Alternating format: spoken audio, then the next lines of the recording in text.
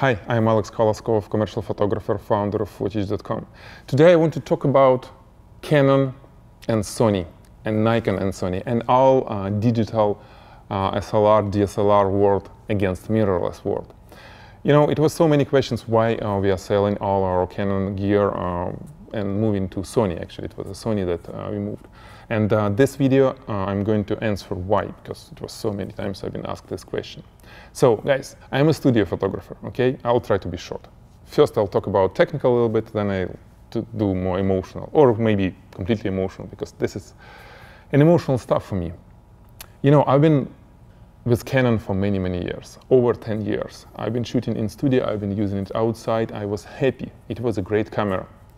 But you know, in studio, at some point, I moved to medium format. Okay, I got my first Hasselblad and loved that camera. I didn't care how large it is, how slow autofocus, and how, you know, ISO performance.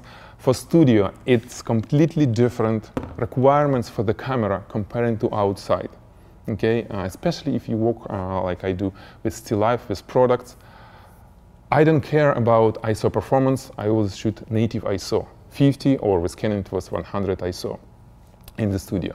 I don't care about autofocus and its performance and how many, you know, dots, focusing points camera has, because I was always using manual focus for still life photography. I didn't care about weight and size, because the camera was always mounted on a big stand, studio stand, which weighs, I don't know, 200 pounds itself. I didn't care about, well, many things that I do care when I take in the camera outside.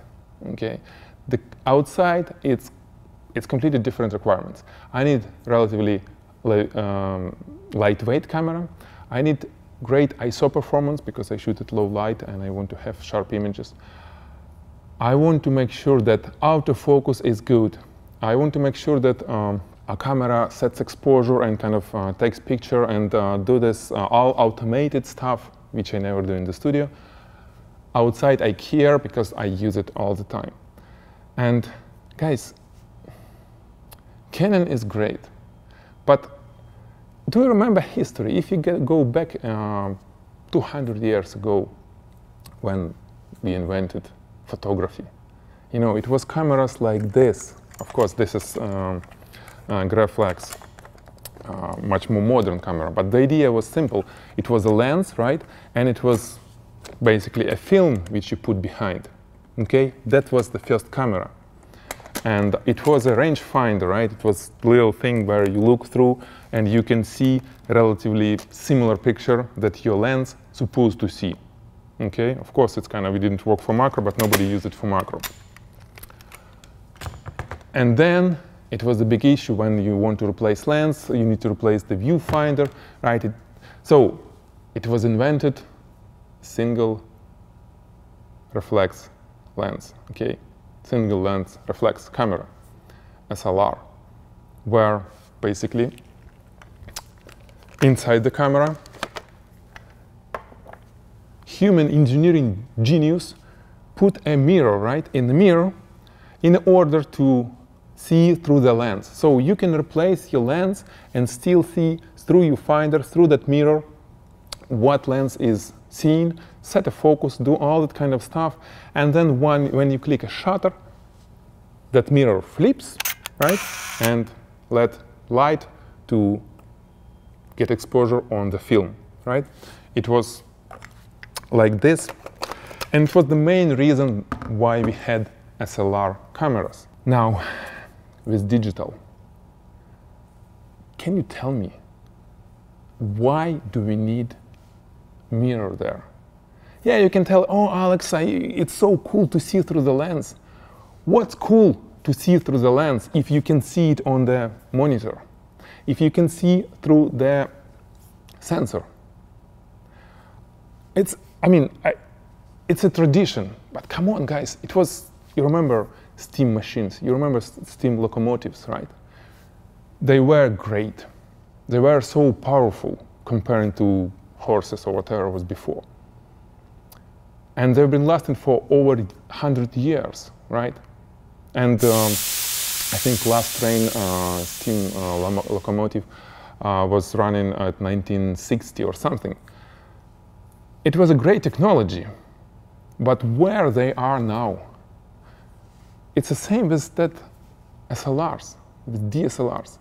I understand that when we first got a digital sensor, it was no technology to display, you know, live view, all that kind of stuff. But right now, if little camera, which cost $500, can have live view, can do exposure simulation, meaning that I will see what I'm getting exactly on my screen, not like I'm looking through the lens, clicking, and just in a second later I find that, oh, well, that's not what I mean. I need to adjust something, and then click again and check again. You know, guys, I really love Canon, Nikon, but what they try to do, it's more like trying to improve steam machine. You know, in history, if you look at steam trains, you will see that at the end of that era, it was steam trains with turbine, electrical generator, and electrical motor. And it was really sophisticated machines with tons of, I don't know, 10,000 horsepower. That years it was just great.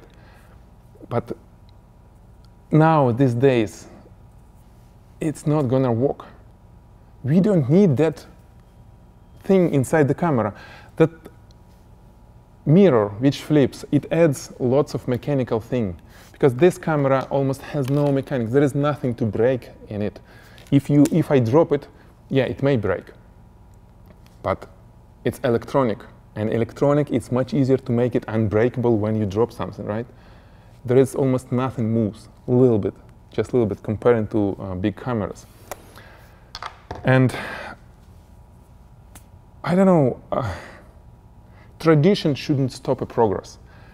And you know, this live view screen, it's so cool, it's flip. Canon, guys, why you cannot do flip screen on the camera? When I take camera outside, I want to shoot my daughter, I'm shooting from waistline, I'm looking like this and clicking, and it's awesome. If I want to shoot a landscape from really below, I can put my camera really low without laying on the ground and see and shoot everything. What's going on with that little flip screen which you can't do? You know, a little thing, but it's like, basically, when you sell your stuff, when you sell all the lenses which cost like $15,000 originally, when you sell it for less than half a price, it hurts business. And I didn't want to do this, but I didn't have a choice. There is no Canon camera that I can buy. That 5D DS, what they did, they got old camera and they put 50 megapixel sensor in it. Guys, it's improving steam machine. It's why I still need that flip thing, and you know, the camera is shaking, all that kind of stuff, which was invented 200 years ago, because it was a film, and we need to see through the lens in order to set focus and all that kind of stuff. Right now, why are we doing this? And you see, I really wish that Canon and Nikon will understand and kind of stop inventing, stop improving steam machine and start making something. I really don't want that Sony will dominate the market, because you know, domination is never ends good. It always hurts at some point end user, consumer, us photographers. Because if it will be only one brand, you know, on the market, it will degrade quality and it won't be good. We want competition. We want healthy competition.